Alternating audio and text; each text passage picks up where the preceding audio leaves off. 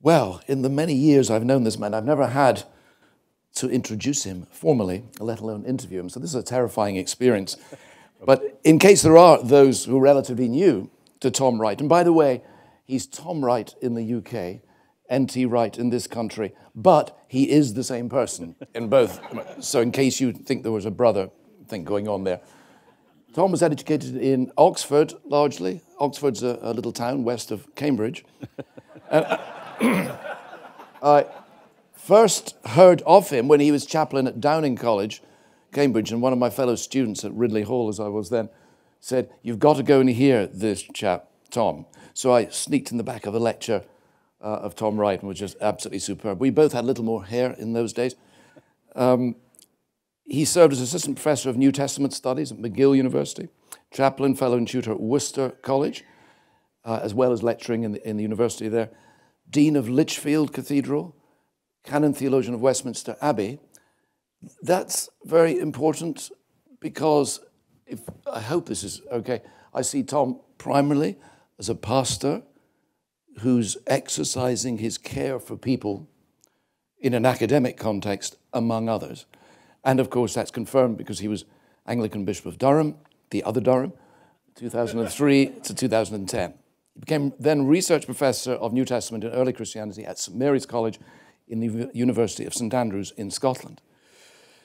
He is well known, of course, here as a prolific author. I once emailed him to say that I was very concerned for his health because at the local Christian bookshop, they hadn't had a new book from him for 5 days. And they were asking me whether he was okay. Tom, you're going to preach later. You flew in yesterday, and I know you're flying out this afternoon. So thank you for giving your time for us. We do appreciate that. And for your words last night, absolutely, absolutely to the point. We're going to chat for a little bit and then throw it open for questions.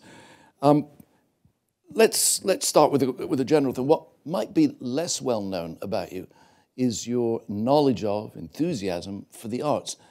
When did that start? Could you say something about your early life? And I know you play various instruments and so forth. Tell us about all that. Yeah, thank you. And thanks for the invitation and the chance to be here. I've always enjoyed coming to Duke, and it's good to be back. I grew up in a kind of unostentatious musical family, like it was an unostentatious Anglican family. You know, it's kind of understated, typical British 1950s. You didn't make too much of a fuss about things. But there was a piano, and we were encouraged to find our way into it, and my sister and I had lessons and so on. And at the age of 7, I had a choice with either joining the Boy Scouts or joining the church choir. I couldn't do both because it was the same night of the week, the rehearsals for the Scouts meeting. And I remember unhesitatingly choosing the choir, and then being very glad that I had. I mean, being in the Boy Scouts would have been fun as well. But I kind of learnt to read music just by being in the choir from the age of 7, and I don't think anyone ever taught me how it worked, but by the time I was 8 or 9, I could read the line that I was singing and so on and figure out what was going on elsewhere, and then with piano lessons and so on. And this was, of course, late 50s, early 60s we're talking about then. And all sorts of things are going on musically. The move from skiffle to rock, whatever, upon the popular field. And lots of my contemporaries were grabbing these funny things called guitars. And there was somebody called Elvis Presley in this country, and there's somebody called Cliff Richard in the UK. It really dates one, doesn't it, to think this is pre-Beatles. So I, like certain others I know in this room, just found my way into playing a guitar, and then when I was about 12 or 13, somebody pointed out that what I was doing with the guitar, i.e. playing chords and then singing a melody, it's dead easy to do the same thing in the piano, where chords in the left and a tune in the right. And so I then started playing jazz, which then opened up other things. But so all that was kind of going on while everything else was going on. And reading and poetry, literature?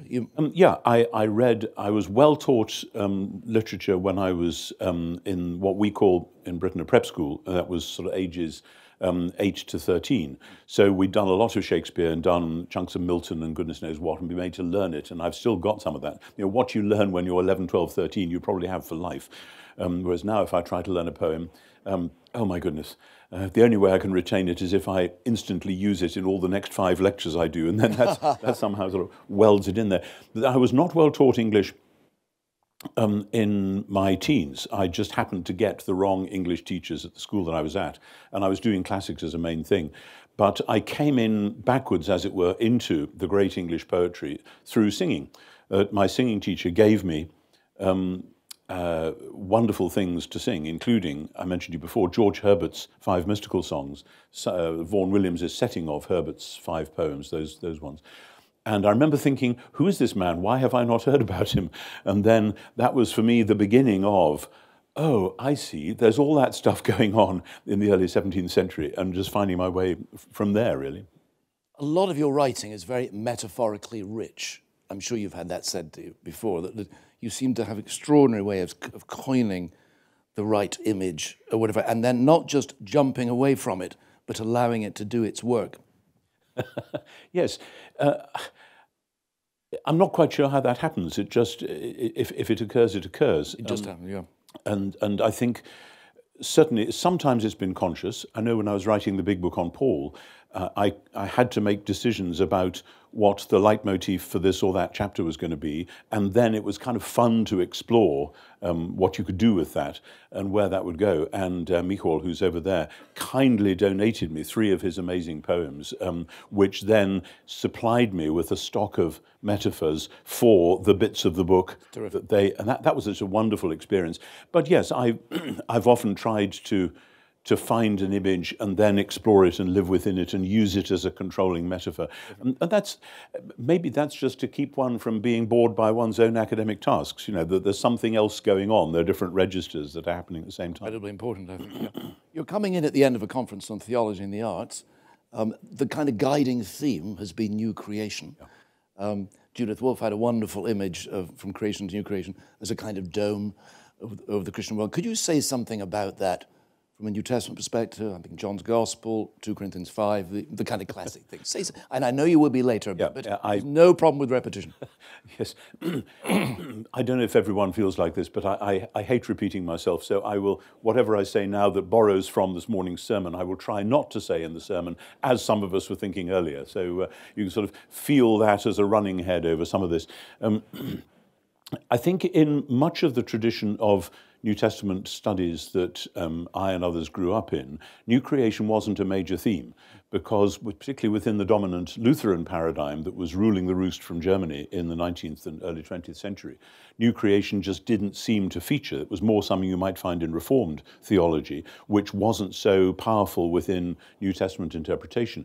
So the image was how to be saved, and the implication being to be saved from creation, rather than a salvation which is embracing and redeeming creation. And so for me, that's sort of come in gradually, bit by bit, and particularly when I was at Lichfield, I started doing some serious work on the resurrection and on the meaning of resurrection in the New Testament and early Christianity, and realizing that a lot of the tradition that I'd grown up in was basically Platonic, and that it was time to repent of this. And I've said again and again to students now, if you want to go to the first century and find somebody teaching that we humans have things called souls which are exiled from their true home in heaven and that we're looking forward to going back there, the person you're after is Plutarch, not Paul.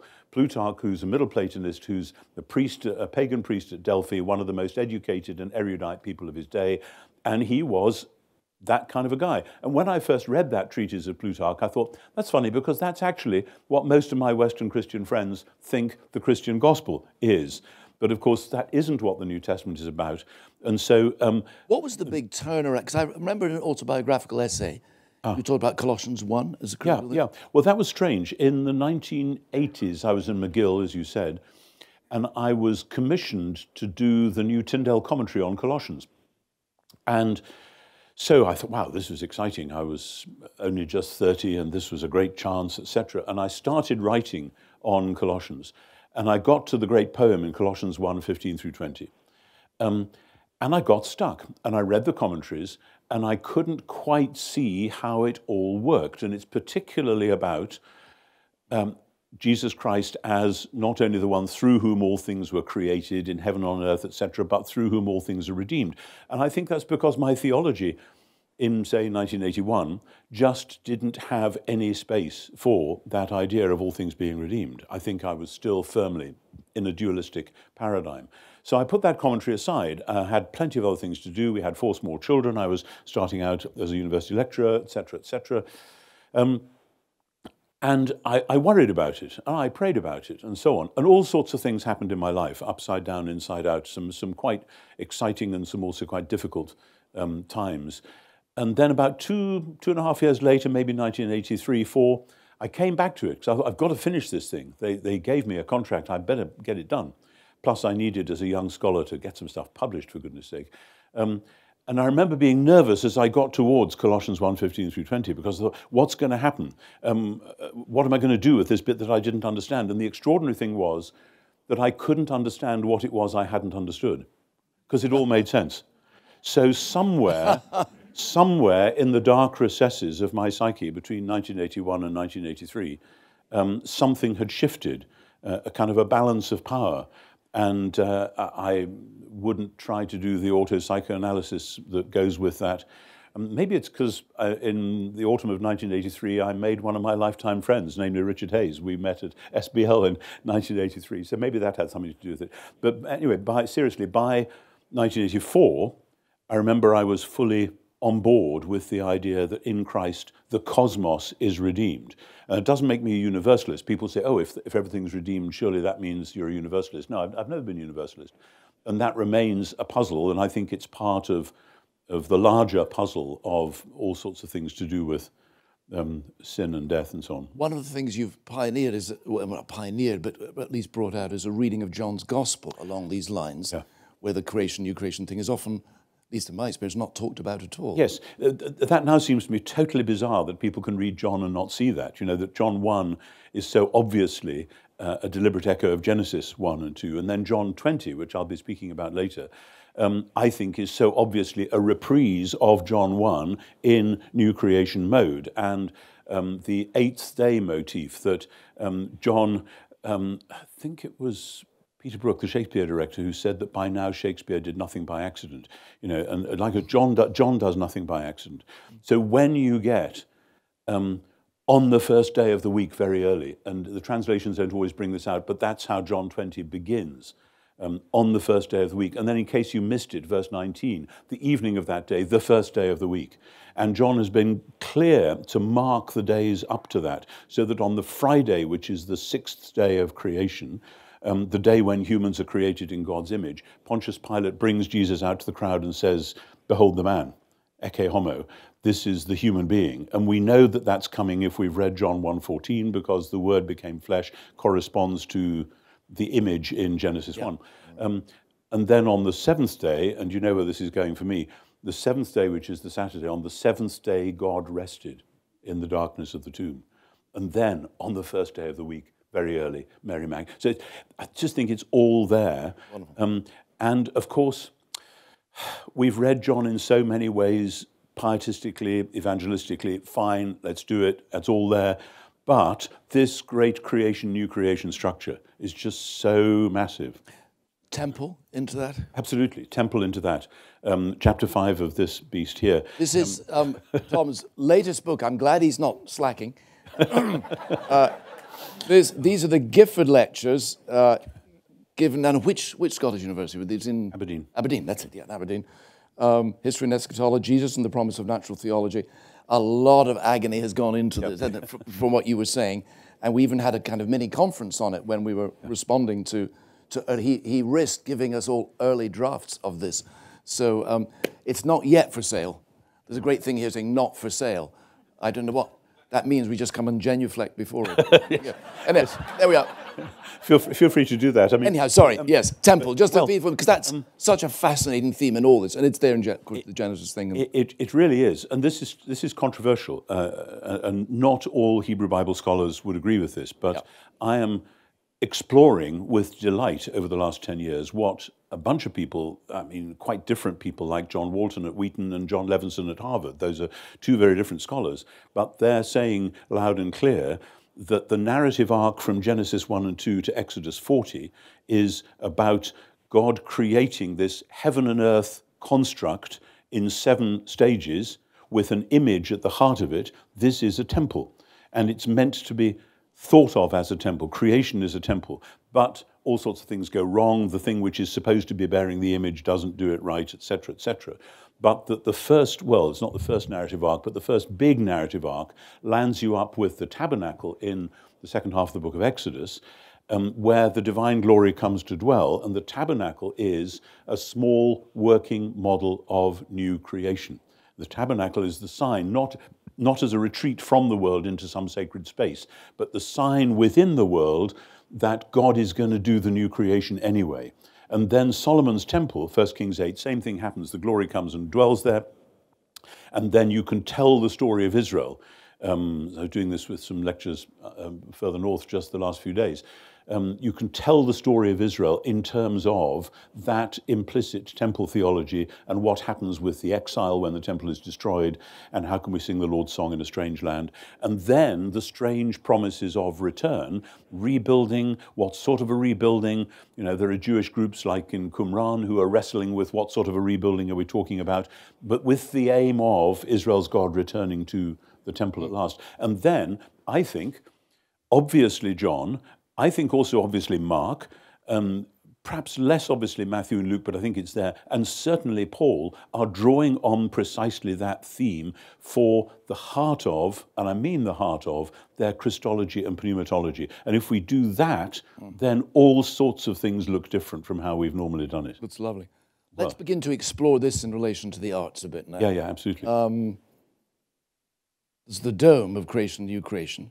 That could sound a little sentimental, just put like that. Not your theology, but as if there's order of creation and it's going to be recreated. Yeah. But obviously this goes through a cross. Well, now, how does this begin to impact the way we think about the arts? Yeah. And don't worry about repeating what you might say. That's fine. It's such a great question. And I didn't hear Judith's presentation yesterday, so I don't know how that dome works, but we can talk about that. The fact that there is a great Christian tradition, the dualist tradition that is collapsing towards Platonism, that is so worried about sin and death and the destruction of everything that the only thing to say is we've got to be rescued from it. Clearly, there is a major theme there which cannot be ignored. And some people do try to ignore it. My late lamented friend Marcus Borg, with whom I had lots of debate on the Jesus issues in the 1990s, Marcus was basically a panentheist. And the trouble with panentheism, like pantheism, is that it cannot have a serious critique of evil. Because if everything is in God, then, you know, that's all right. We're basically trundling along all right. In my Anglican tradition, recently, some of the new liturgies have picked up that line from the Book of Wisdom, chapter 1, verse 7, which says, the Spirit of God fills the whole world. And this, I've heard sermons on this, where people say, yes, the Spirit of God fills the whole world, therefore we in the church, we have to learn from all the things that are out there in the world. And I want to say, well, yes, we do have to learn from what's out there in the world, but the Book of Wisdom knows perfectly well that a lot of what's out there in the world is pretty appalling. And if the Spirit of God fills the whole world, then this isn't just a matter of, so let's just have a nice party. Then I want to say, if that's true, then what the Spirit of God is mostly doing is lamenting. Because when we look around at the world, then, okay, if the Spirit is breathing there, then the Spirit, Romans 8, is groaning in the midst of the decaying and corrupting world. And we, part of the vocation of the Christian is to share that. And so this is where, for me, the arts really have a vocation, and I'm still trying to explore this both in the sermon and in other things I'm doing, that the arts have a vocation to open our eyes to be able to see and to hold onto in the presence of God, perhaps without resolving it, the pain of the world and the promise of new creation, and to see how that actually works. And I suspect that people like you who understand the nature of harmony better than most of us would say that that's part of what's going on in harmonic sequences, perhaps. Indeed, very much so. How much one can have a natural theology built out of that, I don't know. That's a whole other question. But part of the danger there, I think, is, yes, I mean, of course, so much music works by creating tensions and then resolving them. Resolving, yeah. I think the only thing we need to be very careful of that model, not to suggest that now we can turn that into a metaphysics whereby God introduces evil in order to make things more interesting in the end. And that's horrendous. That is a problem. And actually, that's the problem with the God as the great composer analogy. Of course, exactly. Or God the improviser. It's fantastic, but wow, we have to be careful. You have to be very, very careful. Evil is an intrusion. Yeah, and the conversation I had with Ian McGilchrist a week ago in St Andrews, which was great fun, pushing him on exactly this, because he is basically is a self-confessed panentheist. And he said, well, you've got to have some grit in the oyster. You've got to have something to push back at, otherwise there's no good new thing going to happen. Yeah. I'm thinking, please don't go there. This is theologically, philosophically, that's quite a difficult place to go to. But still, I remember, I just started to interrupt, Nicholas Lash saying to me once, we need to be very, very careful we don't think of ourselves in the new creation looking back and say, now I see why the Holocaust had to happen. Oh, exactly. Now I can see where it fitted in. Well, this is the thing. It didn't fit, that's the whole point. I remember when I was teaching in Oxford, and one of the funny things you do when you're examining is you sit round a table with your colleagues who are setting the exams, and you discuss the questions in the different papers. And one of the questions that one of the theologians had put on the table was, would it be immoral to try to solve the problem of evil? And that was the first time I'd actually thought into that. It is a great question. Yeah. You can perhaps guess who it was who set that question. Yes. It was Rowan Williams. Yeah. But it made me realize exactly that point, that if you think you can say, yes, now we see, so evil belongs there. No, the whole point is evil is absurd. It doesn't belong.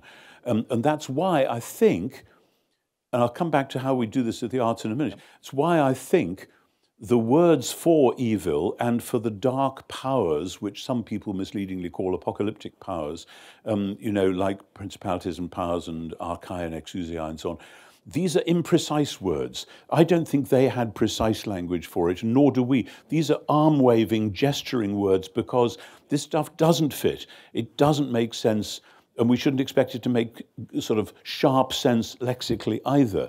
So then the question is, how do you address a world where that is going on, musically or artistically? And Picasso's Guernica, I think, is doing that, and some of the great paintings which are a kind of incorporated scream of rage or despair are saying, no, we cannot just say, yeah, it's all right, really. But then musically, obviously examples like, I suppose, Mars in Holst's Planets, where you've got that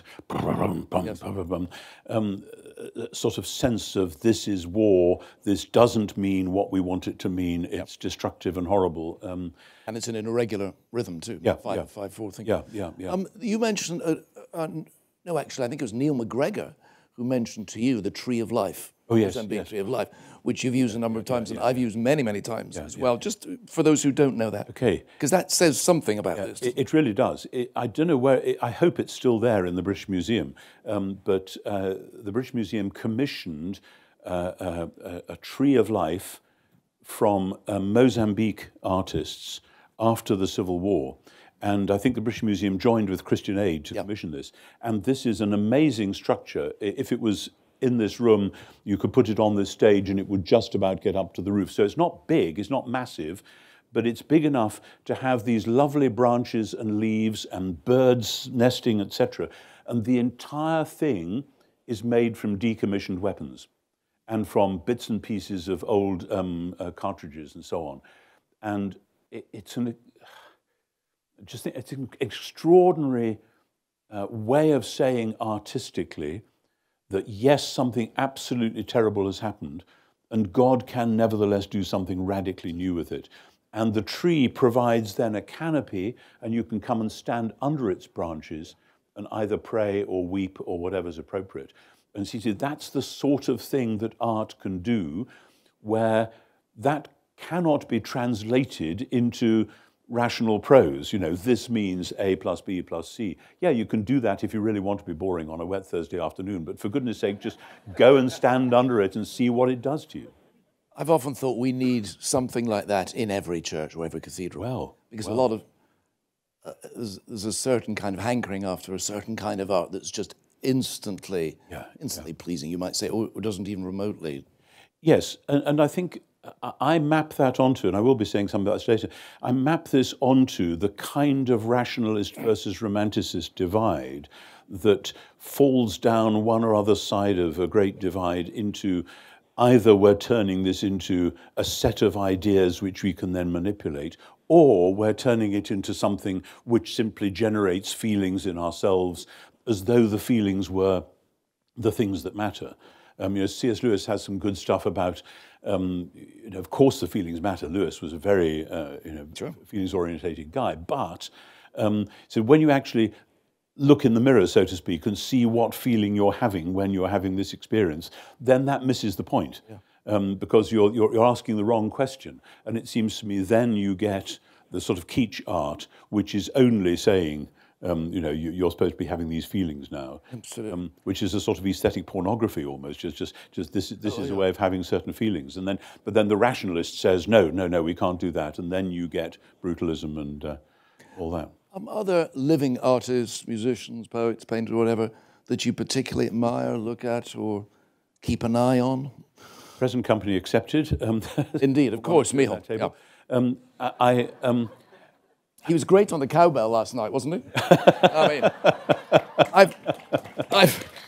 I've never seen such creative use of a cowbell before.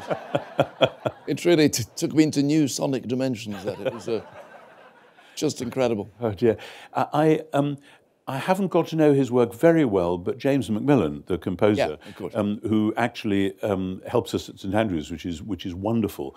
I was privileged. Yes, of course he does. Yeah. I was privileged to go to the first performance of his Stabat Mater in the Barbican a couple of years ago. That was extraordinary, and the way that James has captured the imagination of the British cultural scene without losing an iota of his deep Christian and Roman Catholic commitment, and he's very upfront and basic about it, and it comes through in his music. And of course the Stabat Mater is doing precisely what I was talking about. This is a lament, and you can feel in every bar of the music the power of that lament and of that task of holding onto the pain of the world in the presence of God.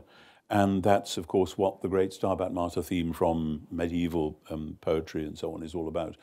So, I've enjoyed relating to that, Macmillan has an amazing passage at the end of his St. John Passion. Actually, we commissioned a Luke Passion from him here, and we did it in the chapel. But the John Passion, where after, it's really very brutal kind of music we've been having up until then. This is after the death of Jesus. The orchestra plays a kind of postlude. And it's full of yearning and screeching and all sorts of stuff. And then suddenly out of this, a hymn of praise, which he wrote for his little congregation in Glasgow, a hymn of praise, while the screeching carries on. Wow. As if to say, it's the cross, of course, is pointing. It's not resurrection. Sure. But in the cross, this is victory. Yes, This is, how can you bring those together when it's so easy to see, well, it's this and then it's that. No, these were absolutely together. Yes. And that does seem to me John's Gospel, and it is finished. Yeah, and it is, absolutely. Now is the hour and all that. And I think the it is finished is an echo of Genesis 2, the beginning of where God finished the creation. Yeah. But also that John 12 thing, and I think part of the reason we may have found this difficult aesthetically may be cognate with the fact that theology has found it difficult to talk about the Christus Victor theme, and people have been suspicious of it, because we're not very good at articulating what these evil powers are that are in fact defeated on the cross. Because we're all very much aware that if you say, when Jesus died, the powers were defeated, people say, well, come on, look out of the window. It's pretty obvious that the powers are still extremely active and dangerous and nasty. And somehow, as Christians, I think we are committed, as Paul was, to saying those two things together. Exactly. Paul, writing Colossians in prison, says he disarmed the principalities and powers and made a public example of them. And if people say, oh, that's so triumphalistic, it can't even be by Paul, I say, no, sorry, this is a prison letter. And it makes sense. But so trying to say those two things, and this is, of course, where the theologian is hugely jealous of the musician, because the theologian has to write in sentences which have to come sequentially. But again and again, one wants to say, you've got to say these three things together, and you've got to imagine them together, but you can't actually do that in prose. Whereas the musician, I mean, thinking of the Jupiter Symphony from last night, or some of those great Mozart operatic moments where you get a sextet where everyone is singing their own totally different thing, but it all makes a complete sense. You think, wow, wish I could do that in prose. And the answer is no, that's what prose can't do. So does that mean, as a theologian and musician, I've got to be jealous of myself? Is that right? Absolutely. Oh, if I was you, I'd be jealous of you. I've got a serious identity issue there. I'm good with it. Yeah. One other question, then we'll throw it open for questions, all right? There's going to be a microphone or something over there. That's lovely. It's a question of the poor. Putting on, indeed, something like this, or indeed any big art event, it's expensive. Natalie Carnes, I know, as you know, Natalie Baylor has been writing on this and indeed spoke on this earlier. Mark 14, Jesus at the home of Simon the leper, and couldn't the ointment, isn't it? Well, couldn't this have been sold and given to the poor? What if we say that about the arts? I mean, given the horrendous situations we're dealing with in this country, especially my country and others, the arts just surely a luxury in the midst of all that. What's your kind of take on that? I think in the Western world, we have allowed our Western sense of detachment from the pain of the rest of the world to infect the arts, like we've allowed it to infect everything else. I mean, part of the thesis that I argue in this book is that the Western world has become, much more than we normally realize, Epicurean, in the sense of God is a long way away if he exists at all. The world just makes itself. And therefore, the thing for people to do is to find a nice, comfortable place where they can be okay, because actually they then imitate the God who they've described, who is detached from the rest of the world. Well, so that if you want to be an ancient Epicurean, what you need is a nice villa on a hillside somewhere with compliant slaves and a decent vineyard, where you can look down at the poor benighted folk in the valley and thank your lucky stars or your genes or whatever that you are where you are. We've done that corporately in the modern Western world. This is the first time in history that Epicureanism has been more than a small minority interest.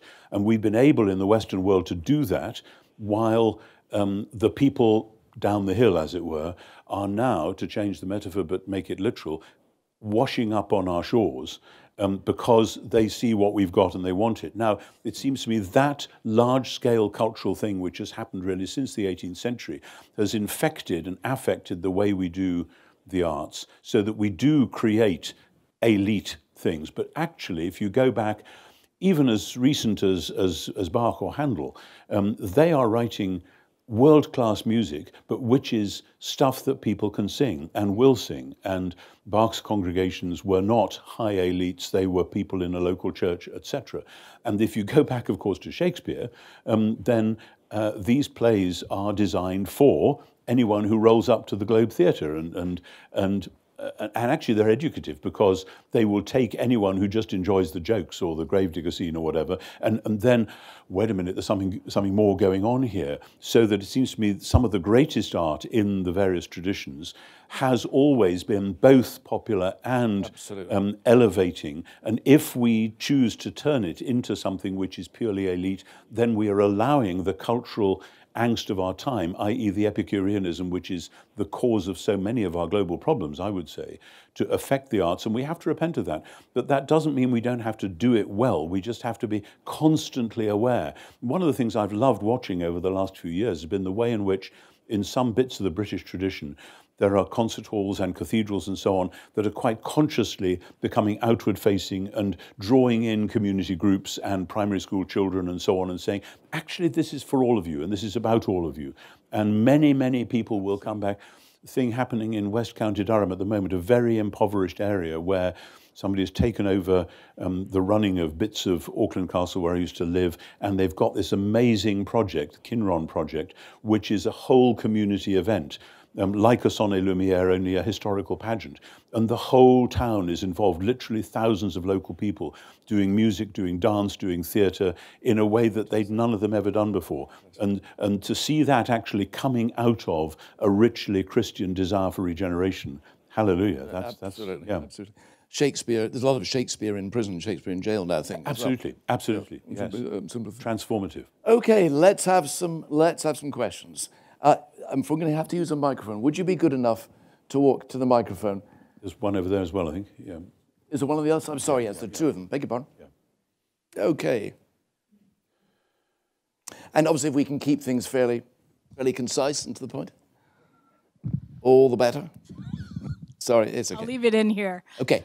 So this is a personal question for both of you.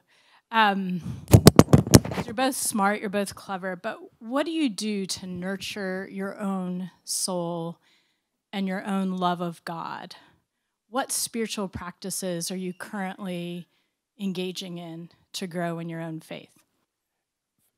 For me, it's very basic and old-fashioned and straightforward that I read the Bible and I say my prayers and I attend the Eucharist and I worship with my fellow Christians and I try to share in the love of people in the communities where I live, etc. And that's like 101. You know, this is obvious, but one of the nice things about being an Anglican is we have this very, very good basic liturgy which gives you a framework within which I just feel totally at home. This is what I grew up with, and I've never seen any reason to stop. So it's very basic. Very similar. The daily office of the Church of England in the morning and Compline in the evening. Exactly. And immersion in my little local church, which is very undramatic. It's about 70 members. There's a choir which I sing in and play for, which is pretty grim. The way I put it is we have unusually low standards and we invariably fail to live up to them. But I love them dearly. Yeah. And we don't fight about, we play lots of musical styles. We don't fight about those things. And there's just an extraordinary spirit in the congregation. Yeah. And for that, I'll always be grateful for. So those are the main things. It's funny because Jeremy and I haven't had this conversation, but I too attend a little local church where I, at the age of 70, significantly reduced the average age of the congregation. But they're lovely people, and it's just good to be there with them week by week. And they will have been there a few hours ago. Indeed, they will. All right, thank you both so much. I have a question I have many acquaintances who are, and close friends, family, who are artists and musicians, and they are doing honest, good, I think, spirit-filled work that is bringing meaning and hope. But they're really discouraged because they're not making it, like, at least in a worldly sense of it's not recognized as financially sustainable. It's not what you could be doing as a lawyer or an accountant.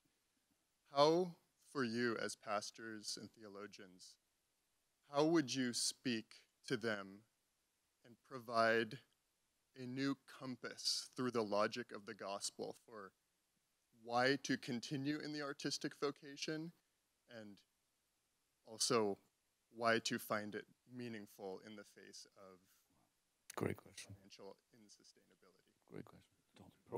Well, I expect you know more about it than I do. I grieve over that situation, simply to say this is not a new situation. You know, in every generation, the arts have been sustained by often 2 or 3 quirky patrons who decide we're going to have this person as our court composer, or we're going to give money to this artist to paint some great thing.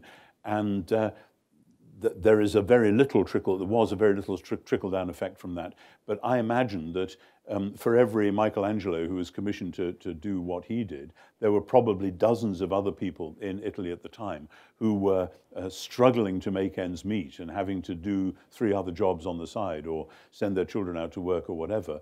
And I think that's always been so.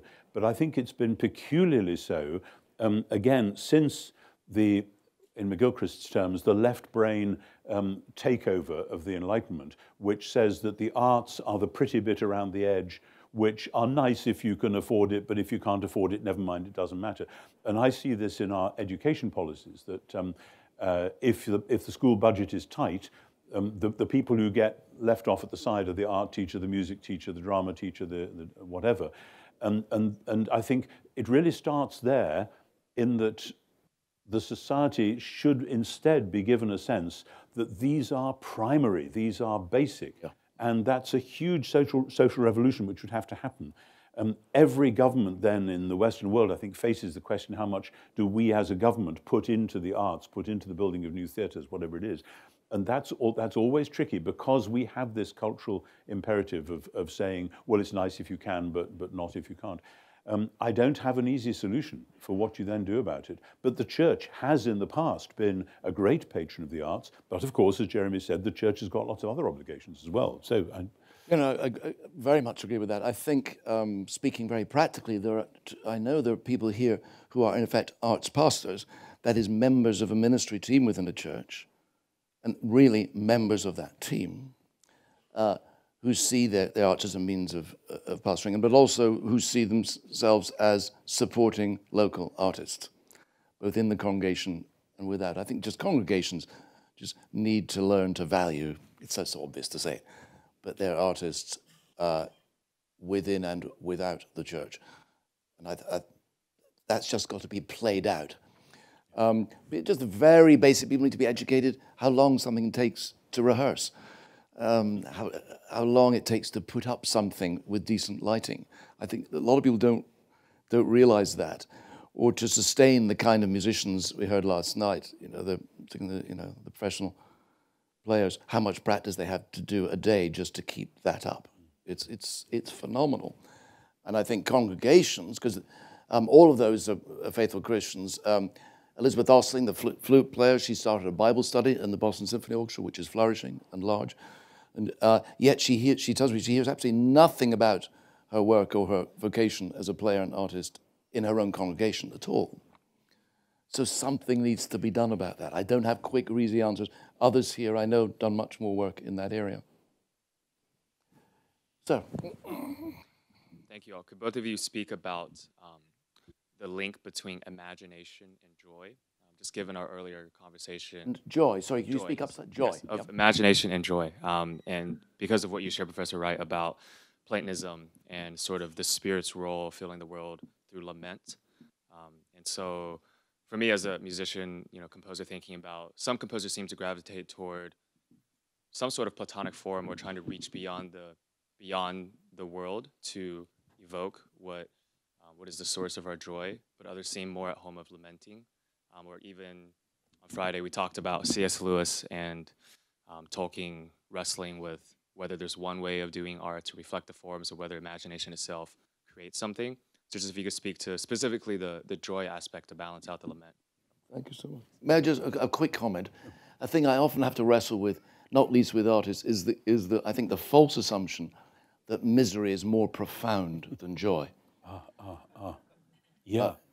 Now, I know about the dangers of sentimentality. I've written about it. I'm passionate. But is this notion that if there's joy coming through, you must be superficial in some way. If you're going to be profound, you've really got to nod your head very slowly. You know what I'm getting at on this. Yeah. That is not for a moment to trivialize. Yes. Speaking very personally, my brother is a chronic schizophrenic. Has been since the age of 17, and there's been no improvement, and he probably only got about another few years to live. The joy of the resurrection in that doesn't put a soft edge around that. It says that the Son of God came into even that, so that even that can be taken into a promise of resurrection. Do I feel that every day? Of course not. Do I see it happen every day? No. But please don't tell me joy is superficial at that point. Not if it's a joy that's had to die with Christ and rise again. Yes. Yes.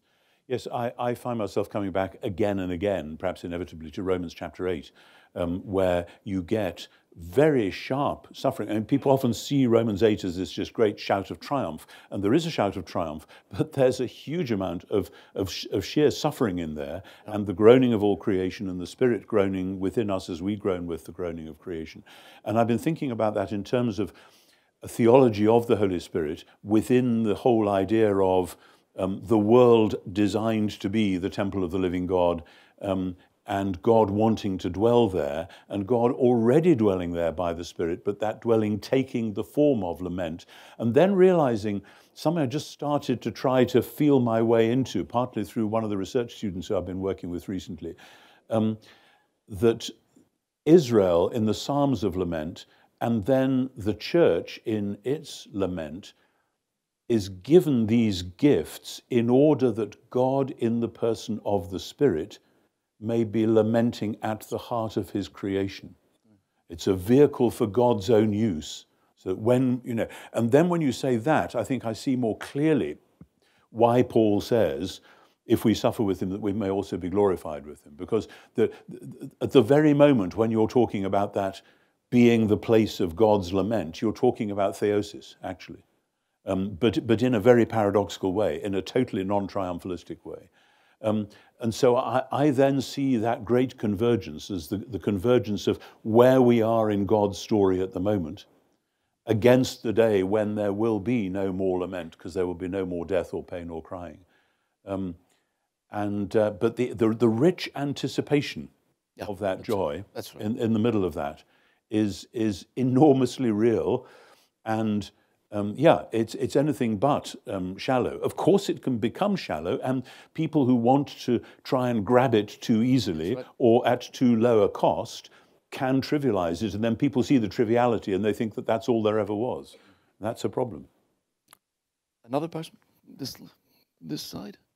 Yeah. I'm an educator, and my career is deeply concerned with advocacy for children. I'm very grateful for your statement on the concern of removing arts education from schools. Children sing before they talk, and they dance before they walk, and I have a lot of curiosity if the suppression of arts education isn't about effectively censorship. We are afraid of spirit, and we're afraid of, especially children, so much so that we put them in cages in this country. And yet they still draw in the dirt and sing in the overcrowded conditions there to express their spirit. My question is about censorship, and specifically art censorship. I'm curious about what constitutes the acceptable art, because the art that is recognized is what ultimately defines, maybe not for all of us, but can be a representation of our Christianity. And so I was just, this question came up for me as I was listening to some of the wonderful, amazing conversations this amazing weekend.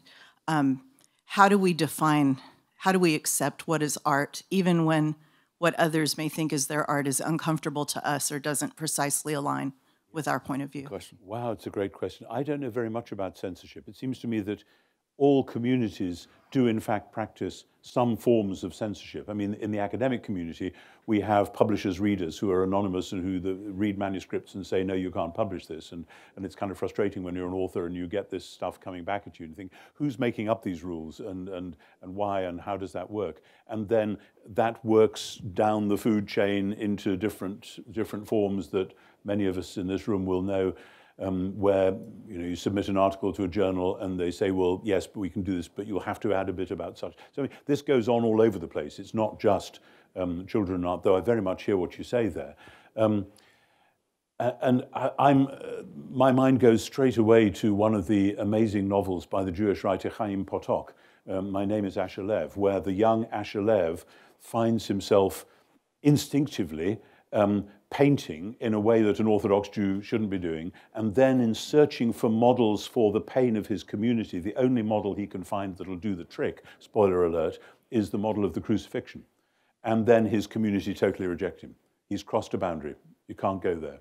And yet what Potok is saying in the novel is that actually this is the most deeply authentic thing that a Jew in the modern world could do, would be to find this crucified Jew as the image of the pain of the Jew in the world. That's a huge statement. But in the middle of it, of course you expect censorship, because of course communities are disturbed by the subversive activity which is bound to happen when humans are being genuinely human.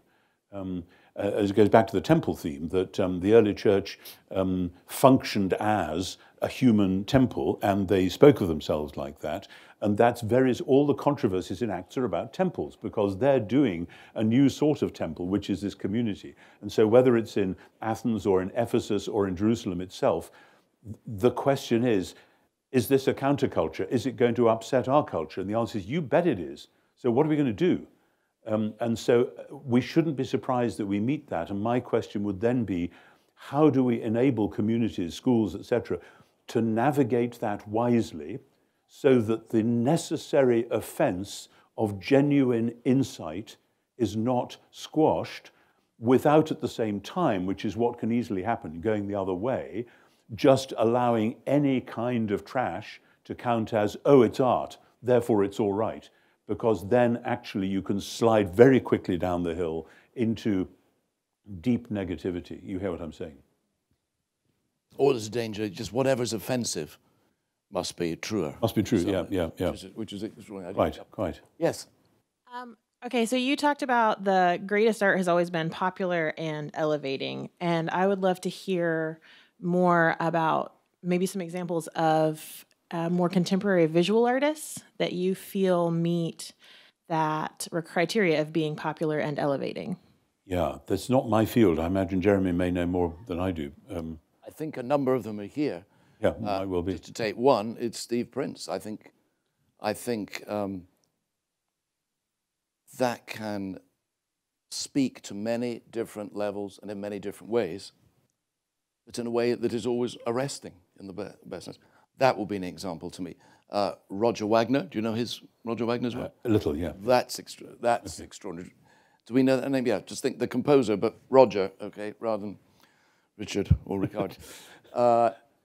His work, I think, is absolutely extraordinary. Again, this is a Christian artist, a UK artist. He writes a lot of biblical scenes, but in a remarkable way. Rowan Williams has written at length about him as well. I'd say those. I mean, golly, there's so many others I'm going to think of afterwards. But those are two that come to mind.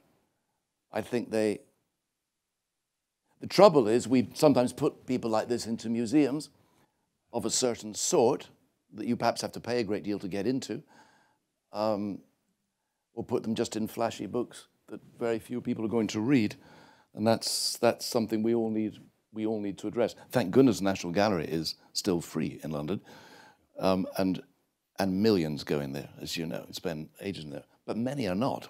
Yes, many are not. Many cathedrals now. Yeah. Neil McGregor told me there was £20 to get into St Paul's or something. 20, goodness. It's about 20 now. Yeah. In case anyone worries about that, having been part of the fabric at Westminster Abbey, one of the reasons that some cathedrals have to charge is it's the only way they can regulate the otherwise totally overwhelming flood of tourists. You know, if you have 5,000 people in a building made for 2,000, then everybody loses. So you have to have a way. But I mean, that's just a footnote. Yep. But it seems to, certainly in Britain over the last generation, there's been a whole movement of whether you call it young British artists or whatever, which has been people trying to shock, trying to say, you know, here's a pig in formaldehyde, or here's an unmade bed, or whatever. And there is, I mean, there's real examples, and those are trying to say something about the negativity of the world, rejecting the sentimentalism. And I get that, but as with most postmodern protests, once you've made your protest, the world has not changed. You know, as somebody said 15, 20 years ago, we've had all these years of Derrida and we still got George Bush. I mean, you know, there's a sense of that the postmodern protest didn't in fact dislodge the narrative which was rumbling along. And I think the same is true in art if you're not careful. People behind? Yeah. So as a visual artist and as a preacher, I have this belief that without the arts, visual arts, but all the arts, that institutions will die. And I also have this belief that the arts have a way of releasing theology from its captivity behind the pulpit. Whereas preachers, we're giving the answers, and then we're telling the questions, and then we're telling the answers, and it's stuck there. So I think the arts have the freedom and the power to help release that. So I'm really interested in some more textual ideas about this conversation between image and imagination. And because I have this belief that institutions will die without the arts, but trying to support that. May I just want to Please, yeah. I fully agree with you. I get it right. I've never thought of putting it that way. But my goodness, it's obvious when institutions don't take the arts seriously, the kind of people they become, the kind of structures that become prominent. I'm sorry, what was the other part you had mentioned? The earlier point I was going to respond to. The real basis of my question is to get some more language. Yeah, the for this thing. This intuitive yeah, knowledge. I take the point about preaching. Yeah. There very much. I get your point, and I know what you mean by a certain kind of captivity. I think, though, maybe I'll make myself unpopular or surprise some people. I take preaching very, very seriously as an art form, and I used to teach it. And when I go to visit places, sometimes they say, "Oh, well, you'll need a piano and you'll need this," and no, just a microphone. Oh, but we're putting on a Sunday morning. Yes, that's right, and I'm going to preach. And it sort of surprises people, but certainly I can't whether I do it well, but I want to take it seriously. Now, I'm not saying that you don't, and I'm not saying that that is the be-all and end-all, but artful, biblically grounded preaching, I think, is needed as much as anything else, along with all these other things as well. That's what I would say as well. I'm totally with you on that, and kind of worry about it, because the thing that we were I was told when I got ordained, was that when you study in seminary, your first papers that you write are basically sermons, and then when you get ordained, your first sermons are basically essays. Well, they're essays or lectures. Or lectures, yes, I know. Because you're still in that mode and you have to figure out. And I've done a lot of lecturing in the last 10 years. I've done very little preaching, whereas the previous 10 years when I was Bishop of Durham, I did an enormous amount of preaching and not nearly so much lecturing. So I've had a kind of unbalanced last 2 decades. And so I'm kind of struggling to find my way back in. But some of the times when I've felt it working best, ironically, have been when I've been involved in broadcasting services where people from the BBC, for instance, will come and work with you for weeks in advance on the precise details of the service, so that the sermon is calibrated with every verse of every hymn, every line in every poem, the cello solo someone's going to play here, etc. And some of the producers that I've worked with just have had a much, much better instinct than almost any clergy I've known for what will work aesthetically for the whole experience, in the middle of which, when you're then preaching, there is a sense of wholeness, of resonance, instead of it being, there's the rest of the service doing its thing, and then here's the sermon, bang. And obviously, because I've done a lot of guest preaching, it's very going around from churches. It's very hard to do that because you're not involved in all the detail of the preparation. But it can be done. And I remember when I was Dean of Lichfield, and we did some broadcasts which generated that experience.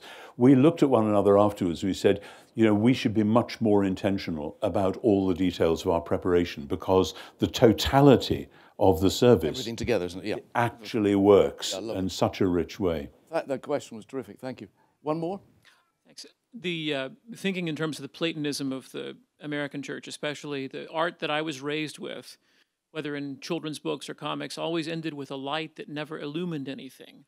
There was always this sort of burst of light at the end of the comic or at the end of the book, which gave us the new creation, but you couldn't see anything. You just see this big burst of light.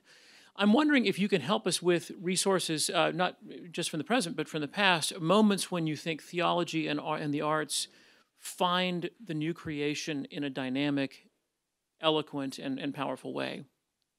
Places that you would point us to go find an exemplar where this is how you do the expression of the new creation.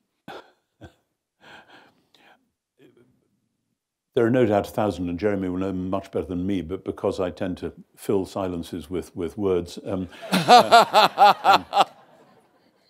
my mind goes straight to Bach's Christmas Oratorio and the opening thereof.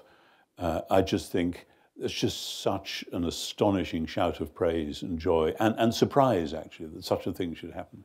And the moments like that. So many examples. If you're particular artworks or pieces, is that what you're looking at? Well, or particularly the confluence of theology and the arts. Is there a moment in the history of the tradition in which these two things come together and that we kind of get this right? Well, I think there are a lot of places. I think there's a huge amount of American music. I mean, obviously the spiritual tradition, all that early jazz, well, late jazz actually as well. Some, oh gosh, I can leave 130. I mean, it's funny to keep going back to Bach, but he has the same initials as me, so I have a special fondness for him. I think he's the Christian musician. It doesn't mean we all ought to be, composing like Bach now. Of course, that's ridiculous. I think I've learned more from Bach than any other Christian musician. And he really is biblical and theological. I think that's where it happens. And it happens without him making great fuss about it. He couldn't write prose very well.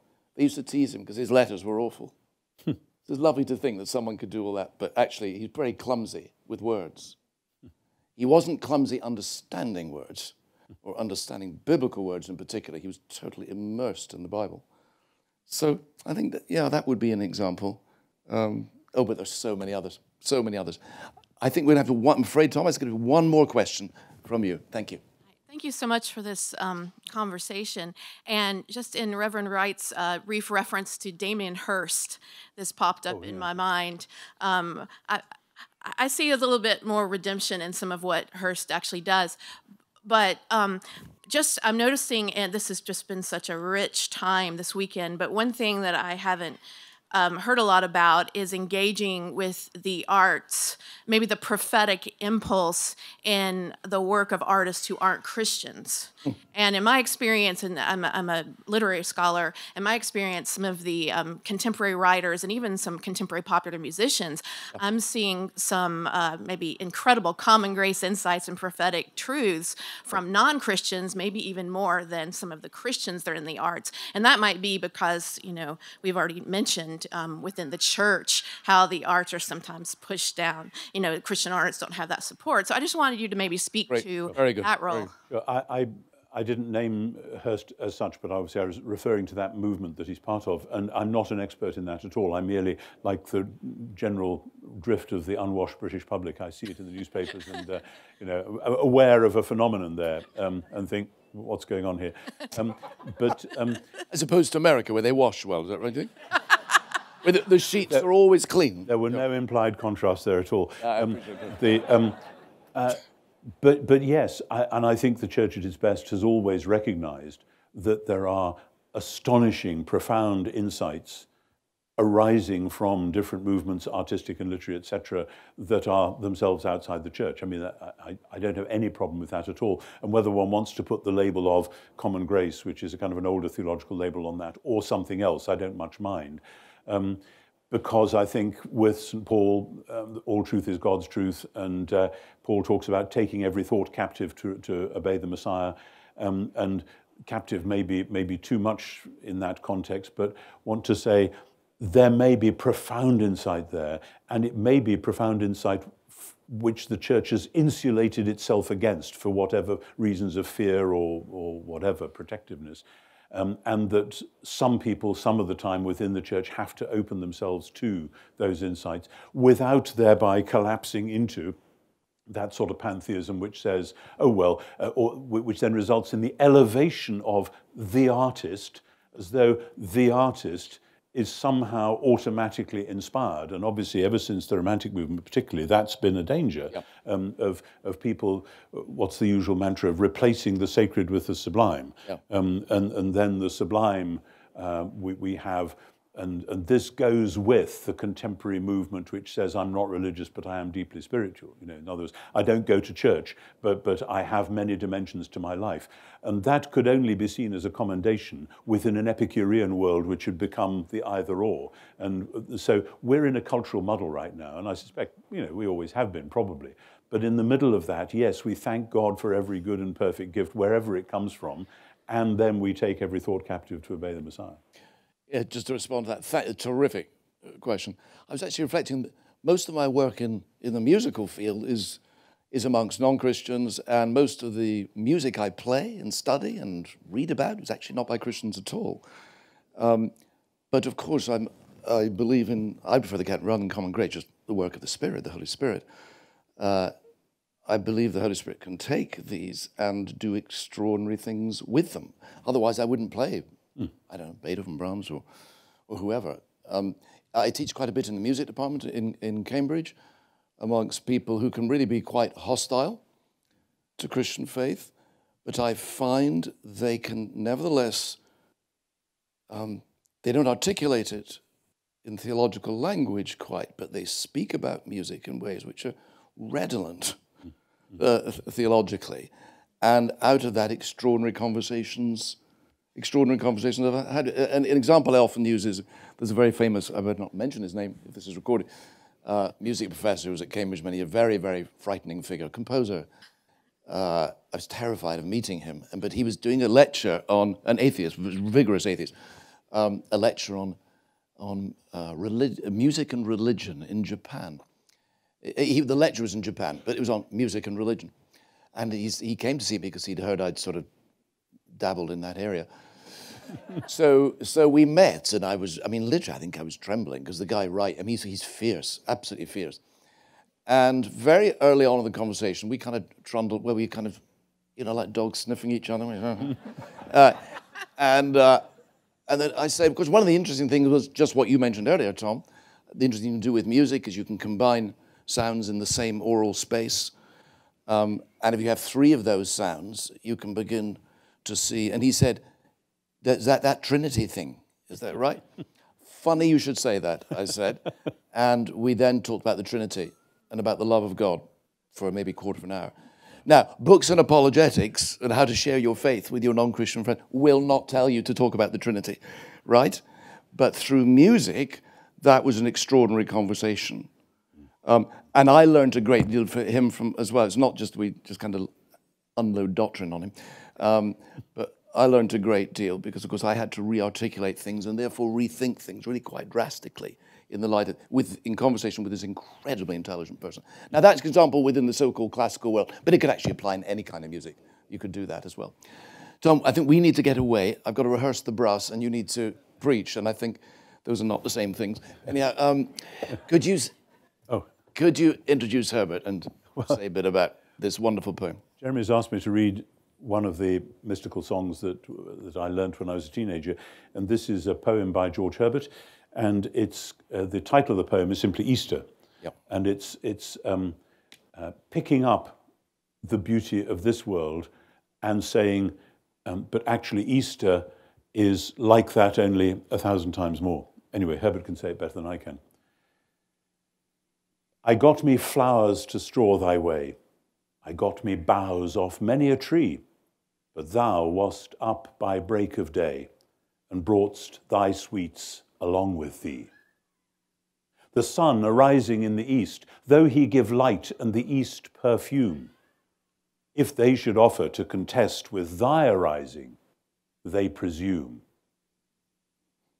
Can there be any day but this, though many suns to shine endeavor?